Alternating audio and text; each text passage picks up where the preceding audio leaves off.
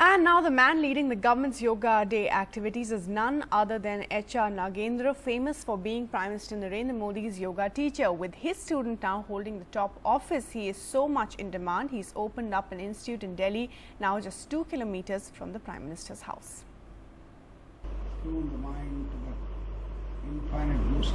The 71-year-old Bangalore-based HR Nagendra has never needed his breathing exercises more. Not only did he come up with the perfect asanas that he hopes 40 crore people will perform today, he's just opened a new branch of his yoga institute here in Delhi's upmarket Jor Bagh. There was so much demand for the Prime Minister's favorite yoga teacher that Dr. Nagendra had to open this center away from Bangalore, his original place here in the capital in Jor Bagh, spread over 3 stories. And you can make out his influential because for the opening last week, 2 union ministers were present, JP Nadda and Dharmendra Pradhan. There were a lot of people who came to Prashanti. They said, we cannot come to Bangalore, so we should open a center here. So we got a lot of people whom we'll be sending here, and then they will do that.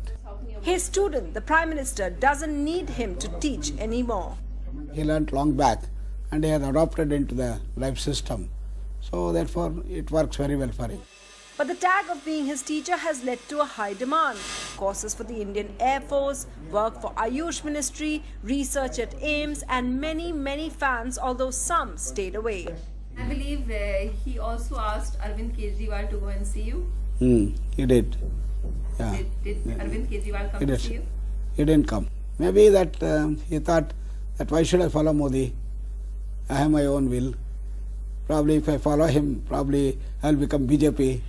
Congress Chief Minister Siddaramaiah in his home state chose yoga over politics. Apparently, his yoga teacher is also sourced from Modi's guru.